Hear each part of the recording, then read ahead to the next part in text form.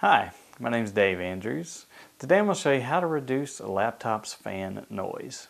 Now usually when your laptop fan is running loudly, it's because your processor is heating up and it's requiring the fan to spin up faster than normal to cool your processor off. Now a lot of times this can be caused by dust that's built up in the exhaust system on the back of your laptop. So what I'm going to show you to do is take a can of air duster. You can find this at basically any computer store, office stores sell this as well.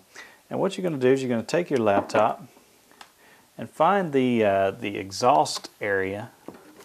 It's usually on the back or the bottom.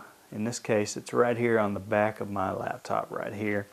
And I'm going to take this compressed air, and I'm just going to, it has a little straw that directs the air to where you would like to blow it at. And I'm just going to, from an angle here, blow some air into that. You want to do it in really short bursts too, because if you hold the button down, it'll actually condense the air and it'll come out as liquid drops, and you don't want that to get into your computer. Do it at an angle, that way the air comes in and goes out and pulls along with it any dust that it might be picking up. Now what that does, that's going to clear out these air pathways here.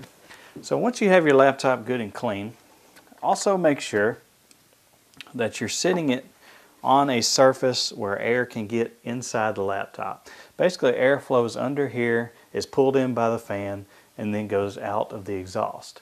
Now that's going to cool your processor as best as it possibly can. So make sure that you're getting good airflow.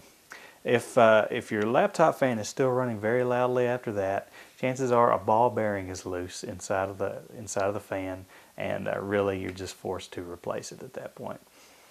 My name is Dave Andrews, and I've just showed you what to do if your laptop fan is running loudly.